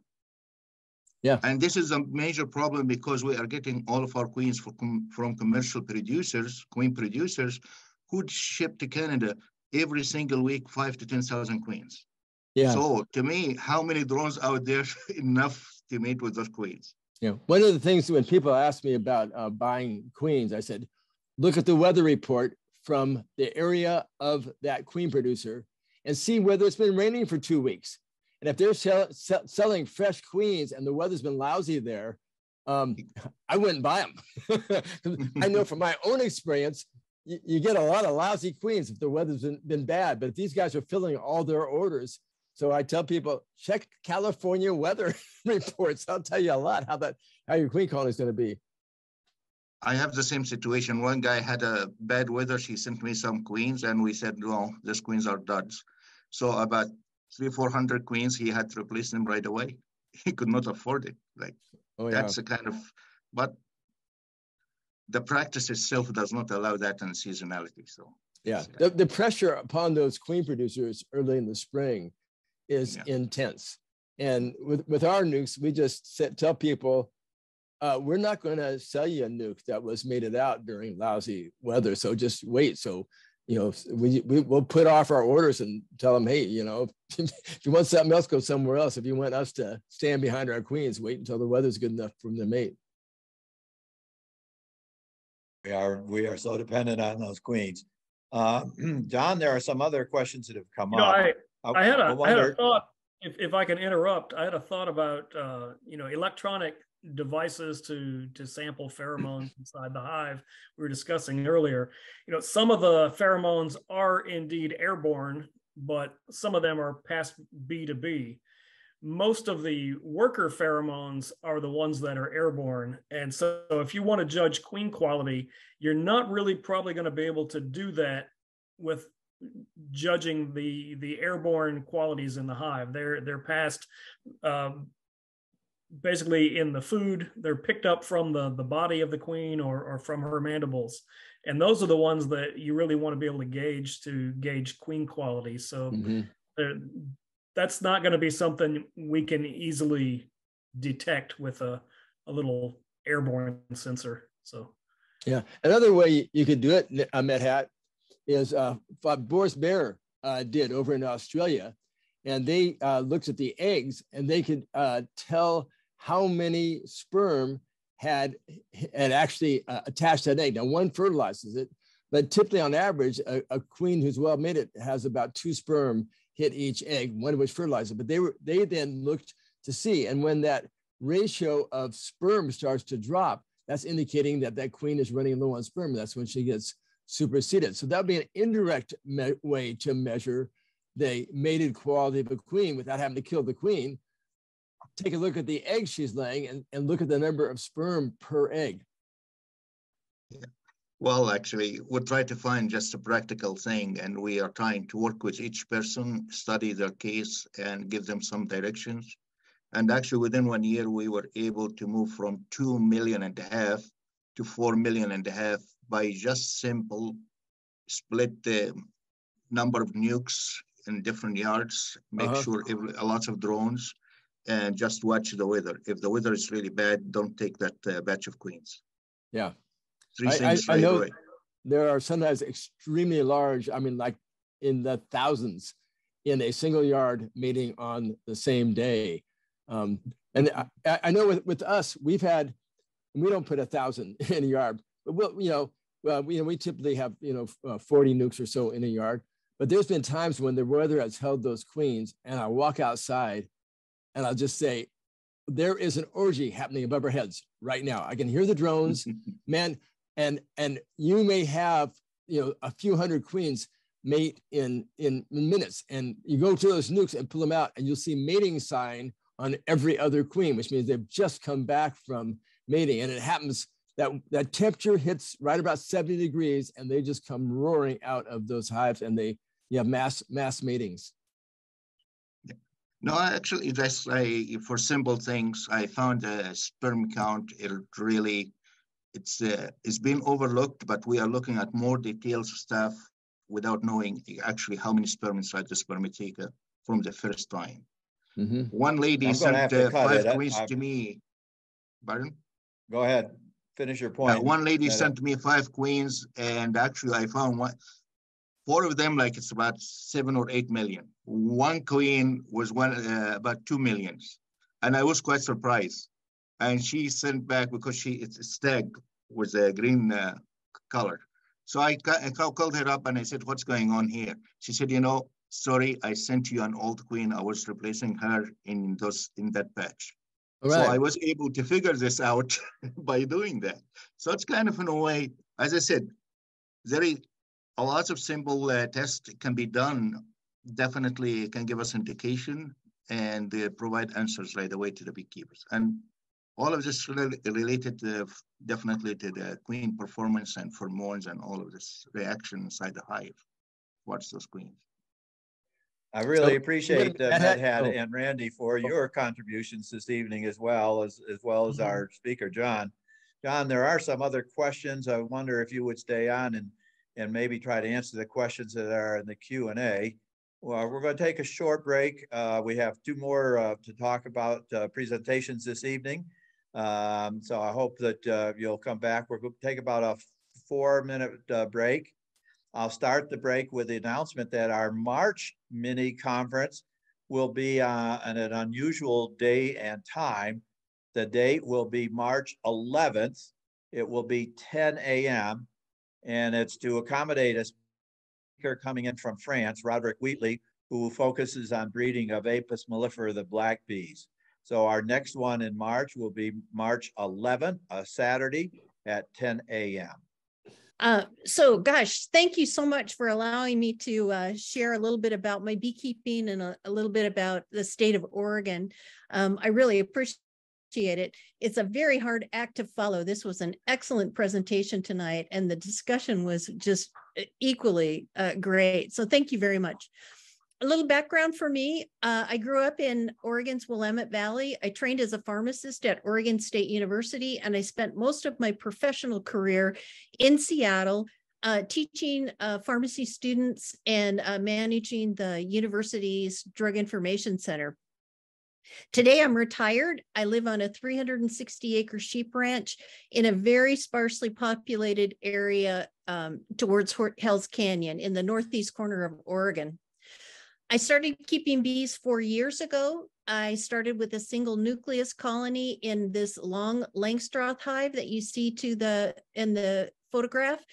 And I am a foundationless frame beekeeper. One colony grew to 4, which I was really thrilled about, and then to 12, which I was astounded by, and then to 21, which I was over the moon happy with. And today, this year, I expect to max out at 30 colonies, which is about as many as I think I can handle as a single person working these hives. I currently have about equal amounts of traditional Langstroth stacked boxes, these long hives that I really like, but my favorite hive is the insulated hive. I'm using the Appy May hive. And in the few years that I've been beekeeping, I think that my bees overwinter better in those hives. And I think that they come out of spring earlier, which is really important in the area where I live. During the COVID years, I took the opportunity of having a little extra time, and I completed the University of Montana's online apprentice level and natural beekeeping courses. Both were excellent. I worked with a small group of local beekeepers to start a formalized bee club. We incorporated the Wallowa County beekeepers, and I served as that club's first president. We've grown from a beginning number of 8 to 16 beekeepers, and we probably have 2 or 3 going to start this year in bees. That probably represents about close to half of the beekeepers that are keeping bees in our county. So we're really pleased with that. During the COVID lockdown, I also got extremely hooked on Zoom bee conferences. That's how I learned about WAS. I wanted to advocate for those Zoom conferences to continue after the lockdown was over. So I joined WAS, and I also volunteered as the Oregon representative when that opportunity became available. This is just a little reminder to me that you can see where my apiary is located up there in the northeast corner of Oregon, where Washington, Oregon, and Idaho come together. And it just is interesting to me that the climatic area covers those 3 states. But I can tell you for sure that beekeeping along the Pacific Ocean in this direction, in Washington above me, Hell's Canyon is right here. So over on the other side of Hell's Canyon and to the south of me, the beekeeping conditions are very, very significantly different. So this is an aerial view of our the area where our ranch is. I keep bees along this cliff, down this fence line, and a little spot right here.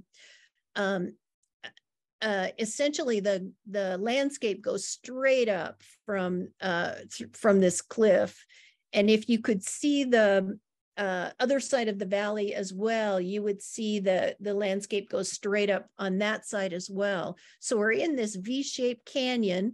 This is the Wallowa River that runs through here, and the only thing that's not rangeland or conservation reserve land is this little tiny alfalfa field right here.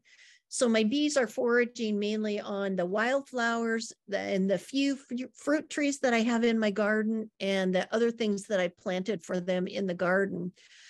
But mostly rangeland.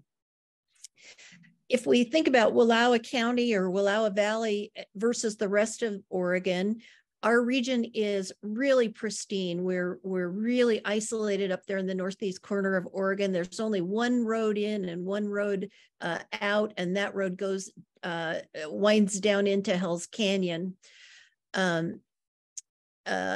Mostly open grazing lands, very few swaths of industrial croplands. Just a really pristine environment. Other beekeepers in Oregon consider us to be short season high country beekeepers. Our bees are subjected to very, very high winds that will blow down your barn if you keep the door open. Long cold winters, short cold springs, and dry cool summers. We really don't have much in the way of extreme heat here, except that time a couple of years ago when I think we were probably all trapped under that heat dome. Our average rainfall is about 17 inches a year and about 3 times that much in snowfall. I always get a laugh out of our frost dates. Our first frost date is listed as July 15th. I'm sorry, our last frost date is listed as July 15th, and our first frost date is less than 30 days after that. So we have a very short growing season. We are supposed to be horticultural zone 5, but that has not been my experience with the plants I try to grow. So I think we're really getting colder in this area, and I think that our zone is closer to 4 than it is to 5. We do have one migratory beekeeper that comes into our valley. He brings in 2,000 hives in the spring and then trucks them out in the fall before it gets cold.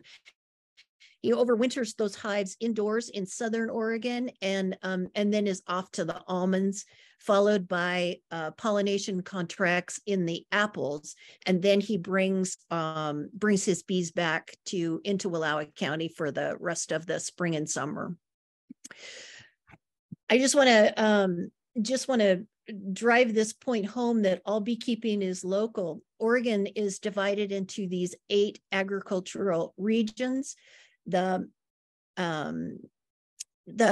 plant growing zones range from 9 over on the coastal area along the Pacific Ocean, 8 in the very fertile Wallowa Valley, and then over here we're at what I think is 4, and in the middle here we're in zone 6 and 7. Hell's Canyon is right in this area here, and on the other side of Hell's Canyon in Idaho, it is zone 7. So we are a little different here. In thinking about my bees, if I were to report to you how my beekeeping season went, it just wouldn't be very representative of how the beekeeping season went in the rest of this state. Along the coastal region, I understand, I've never seen them myself, but I understand that they grow some cranberries, and the bees would definitely be active in the cranberries. In the Willamette Valley, it's said to be among the most diverse agricultural regions on Earth, with more than 170 different crops being grown. In the Mid-Columbia area, this is the Hood River area. They're very famous for their fruit trees, and that's where our commercial beekeeper takes his colonies after the almonds on his way into northeastern Oregon. The Columbia Plateau, when I was a child, the Columbia Plateau was simply desert and sagebrush, but the Columbia River runs along here, and they have begun to irrigate that land, and now they're growing wheat, and they're pretty amazing watermelon and other kinds of melon growers in that area. Central Oregon, that's the Bend area, again, is a high desert, and they typically grow some specialty seeds, some garlic, and all the areas in Oregon, I think, are involved in the production of hay. Southeast wise, very low rainfall. It's mostly rangeland for cattle, very dry, and not much rain. Finally, in Southern Oregon, you get into a climate that's more like Northern California, and some of their major crops are the tree fruits and the wine grapes. So that's really all I had to say. I just I'm up here in the very tippy top corner of Oregon, and there's a lot more beekeepers from the central area to the left towards the Pacific Ocean than there are out here in the Northeast. Thank you. Thank you, Nell. Great introduction to your bees, and certainly one of those on a trajectory. I certainly hope that the Willamette Valley will support your 30 along with all those from the commercial beekeeper. That's a lot of bees in an area that isn't have an awful lot of forage. Ron Miksha. Ron is going to talk a little bit about our upcoming plans for WAS. Yeah, hi. That's absolutely great. You can hear me now, I hope. We can. All right. Thank you very much, Dewey. Okay, and can you see that screen? We can indeed. Okay, so it's a big Yahoo.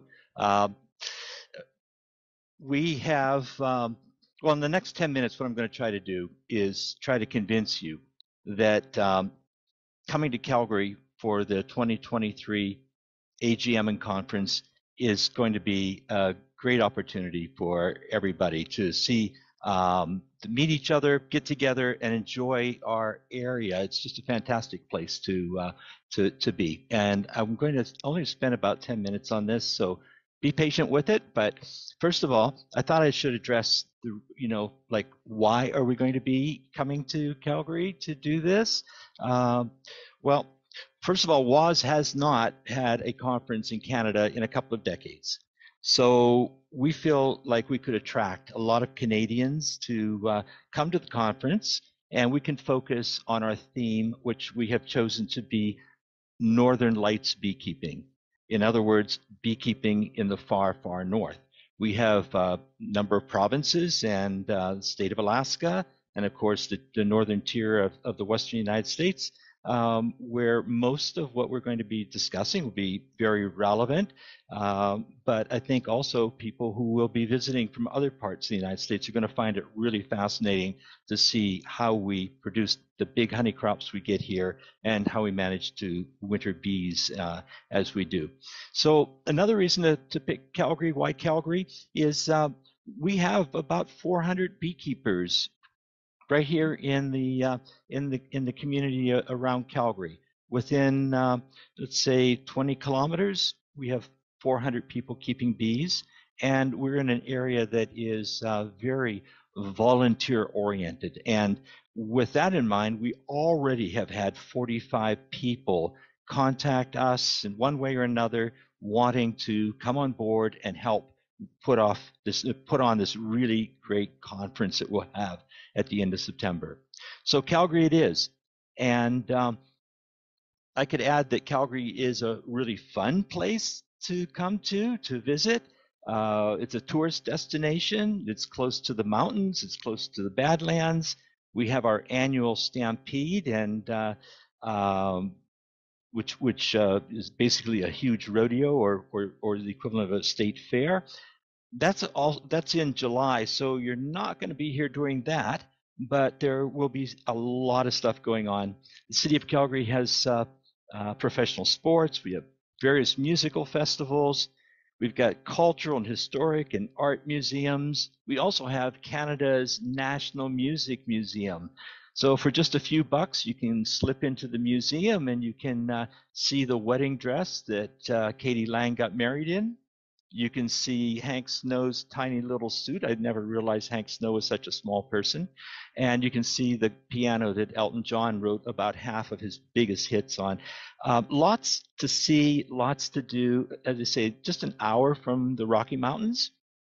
These pictures in this scene are all in Calgary, just pictures that I photographed myself, actually. One from an airplane window, the others just in and around Calgary. So I'm not a great photographer. I expect that anybody else who's coming up here is going to see a lot of really nice and entertaining and interesting things. So Calgary it is. Now, where is Calgary? You might not realize we're just 3 hours north of Montana. We're in the province of Alberta. And we are just a couple of 3 hours flight distance away from quite a few cities in the United States. So last fall, September-ish, 1st of October, I flew to Chicago and back, and it cost me $500 Canadian money for the return fare. That was $350 in US dollars. I just checked today, the cost of flying into Calgary and back home again would set you back about $750 if you're coming out of Dallas. I visited a sister of mine in San Diego about a year ago, and that cost me $200 US. And for some reason, Portland, Oregon was up at $350 US, but that's return fare. So the fares aren't going to break you if you were looking for a really fun and different place to have a holiday. And it's certainly going to be worthwhile for what you'll learn and who you'll meet and what you'll be able to do in and around our area. So certainly hope that that doesn't prohibit anybody from coming. We're going to be staying and we're going to be having our talks at the Grey Eagle Resort. This is just on the edge of Calgary. I'll show you in a minute how it fits into the Calgary scene. But it is a newish resort, and it has, well, if you look at the bottom of my screen, you'll see that according to people who use TripAdvisor, 2,600 people reviewed it and gave it an average 4.5 points out of 5, and Grey Eagle ranked number 4 among the 116 hotels in Calgary.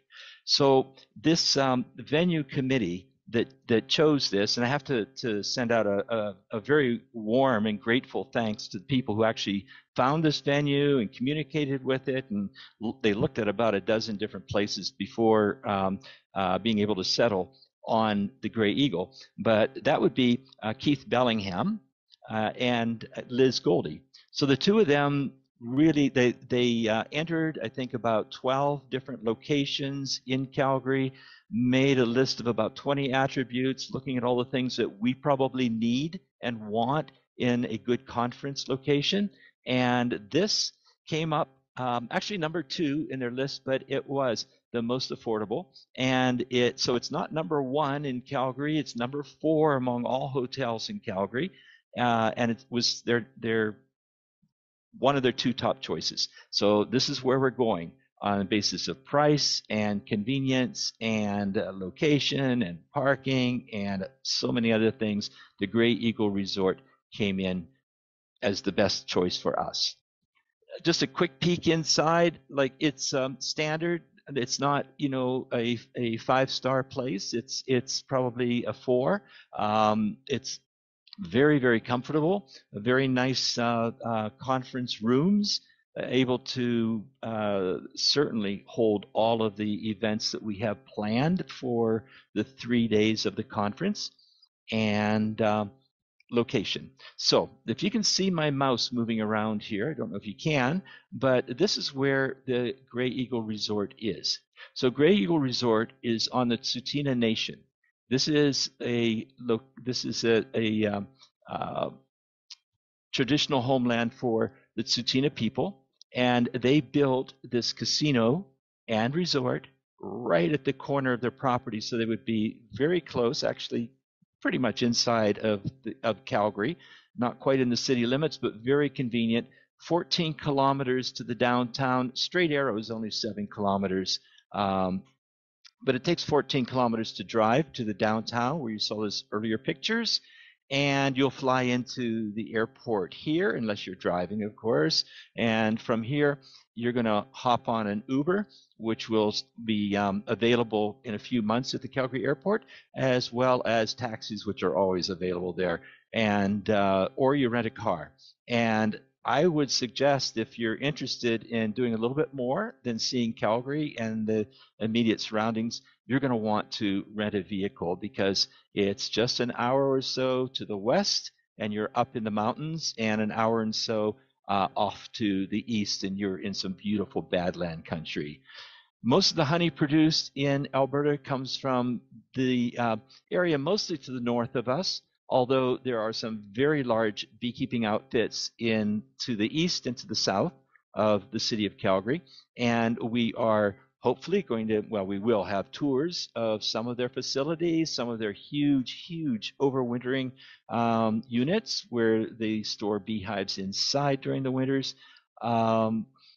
Anyhow, about 15 or 20 US dollars will get you downtown, and about 50 US dollars will get you down from the airport, which is about 35 kilometers on the road, just a little over half an hour to get to the venue site. If you're driving, there's a lot of free parking there, and actually it's a semi-rural location, so you've got a nice view of the mountains off to the west. And we also have permission to set up some bee colonies. So we may be demonstrating winter wrapping, condition of colonies going into the fall, since it will be early October, late September when we're doing this. So we will have some workshops planned to take advantage of this particular location as well. Okay, so that's where we sit within Calgary. And why? Why do you want to come here? You want to learn about what beekeeping is like when you have colonies of bees producing 30 and 40 pounds of honey. That's not nectar, that's finished honey in a day. These pictures were taken back in the 70s, and or this picture, and this is real. I mean, the guy is on stilts or something. I don't know how he's doing it, but that's how you had to handle colonies of bees in Alberta when the honey flow hit just right. We still produce an awful lot of honey per hive here because we have such long days during the summer. We have a short season, which means all the flowers that of great interest to the bees, the various types of clover, sweet clover, alfalfa, canola, those are our principal honey sources, all producing water white honey, very mild honey. So extremely good quality. I think Alberta may have the highest average, well, I shouldn't say Alberta, but the Western prairies of Canada has probably the highest average over the years of honey that is of good quality. And not to diss on the folks I know down in Australia, but they produce huge honey crops at times from the eucalyptus, but it's not the water white kind of honey, and it's not as consistently produced as what we get here. So our long days are the huge advantage. You've got to be prepared for that. You've got to have enough supers. You've got to have your colonies in peak condition. So there's a lot to learn about that, about handling these big crops, about producing these big crops. We also have long winters here. So we're going to have a focus with our Northern Lights beekeeping theme. We're going to have a focus on how we winter and how do we prepare bees, and how much insulation do they need? How many people are using wintering units, buildings to park their hives in, and what kind of shape are they in when they're there?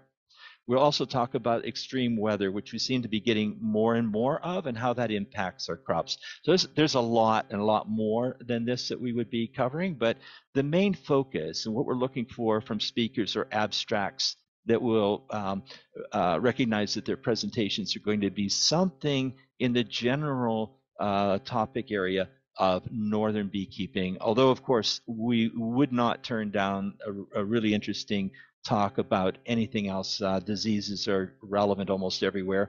And just generally, like that phenomenal talk we just listened to, I mean, that's the sort of thing we would certainly hope to attract. But our focus will be on Northern Lights beekeeping. So what about Alberta? These are the average honey productions from colonies of bees in Alberta going back to 1920. So early on in the first few years of the record keeping, we did not even have alfalfa and sweet clover in the province yet. When it arrived around 1930, the average honey crop shot up to over 200 pounds. And then we have years that are dry, years that are good, years that are windy, years that are good, years that freeze, back and forth. So a lot of oscillation going on here. And it looks like the oscillation is converging on a lower number than you would expect. Good beekeepers in Alberta typically can produce 200 pounds from their entire outfit as a very regular thing. Many of them do. The reason our average has fallen down to about 140 pounds, 130 in that range recently is mostly because we count the colonies of bees that go into canola pollination, which is a relatively new thing here for us. So when bees go into canola pollination, they stock hundreds of colonies per square kilometer instead of a relatively small handful as they used to do. And overstocking gets really good pollination for the seed canola, but it reduces the honey crop. Roughly 20 or 30% of all the colonies of bees in Alberta that are owned commercially are hauled into canola. So with that averaged in, basically a very small honey crop, if any, produced during the canola bloom, then that does reduce our overall average, and it makes it more stable because year after year, that number of bees is pulling that average down and kind of tamping off the fluctuation there, the variation. Okay, so lots of honey. Where does it come from? It comes from our bees. Near the Rockies, we can depend on really good flows from alfalfa and sweet clover. Off into the prairie areas, it's more canola, but the alfalfa and sweet clovers still contribute a lot to it too. This is just typical farmland around a lot of Alberta. Very black, rich soil. Again, there's long days, just the right amount of rainfall, just enough sunshine. Actually, we have quite a bit of sunshine in Alberta, and that certainly helps produce our honey crops. So all in all, some alfalfa. All in all, we want you here. We want you to enjoy this. We want you to see this. We want to talk about it with you. So we are really hoping that you'll be up here in late September, staying at the Grey Eagle, maybe renting a car and heading off to the mountains about an hour or so to the west, perhaps taking in some of the Badlands, and the dinosaur fossil beds are phenomenal out in the East Country, just outside of Calgary. And Calgary there in the middle. Just hoping that everybody will have a chance to do this. We're really looking forward to seeing you. So let me hop back in here, turn my camera back on, and am I still sharing my screen? Oh, no, you're back live. Nope, I'm back live. Okay, that's what I wanted. Okay, perfect. All right, so are there some questions for Ron? At this point, Nelda is still on. If you have a question for Nell as well, or for Ron.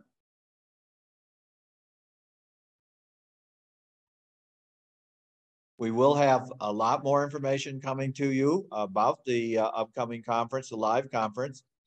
And I'll repeat that the next mini conference in March will be a Saturday, the day before we change clocks. So we'll make sure you get the right time indicated. It'll be March 11th. It'll be at 10 a.m.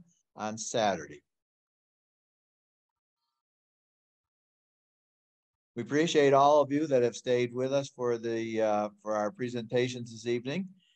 We've gone over just a bit, but thank you for staying with us. If you do have questions, please, and they did not get answered, I have put my email in the question and answer.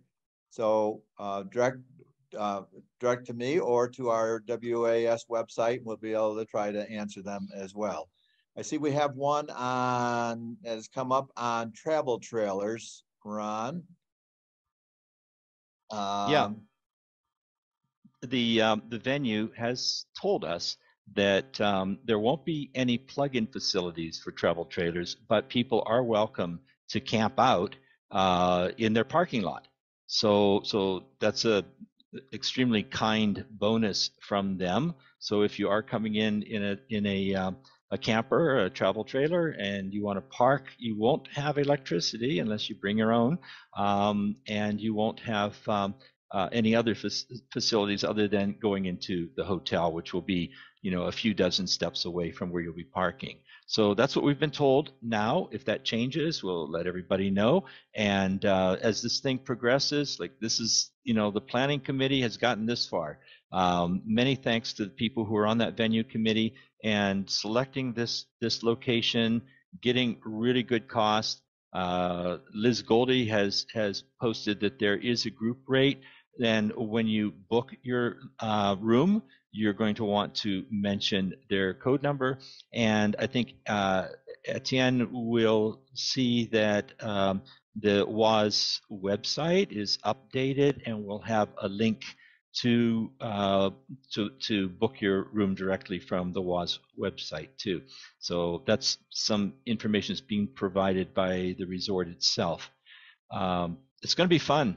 It's going to be fun, and yeah, the dates.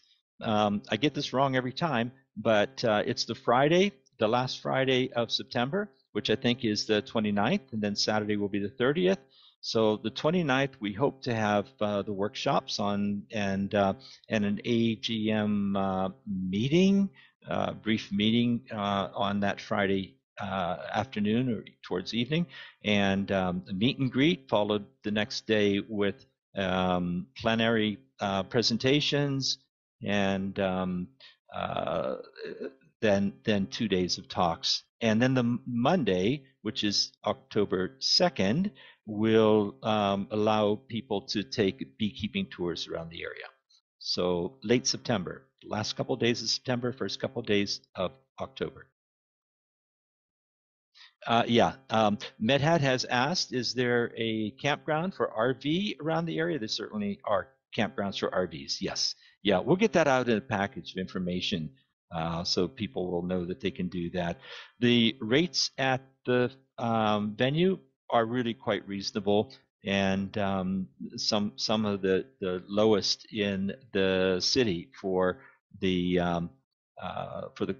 quality of a location that we've got. So really encourage people to stay right on site so you can wander up and down during the conference itself.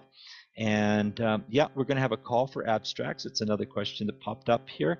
Don't have the date decided, but we just got this venue in the last couple of days and everything confirmed. In fact, I was out today at the location in person and got the contract signed and got everything dotted and crossed, and we're ready to go with this. So the abstract information will come out soon. I'd like to see the abstracts. They will help us to choose who will be presenting, but they're also going to be combined into a part of the program for everybody to be able to have. Yeah,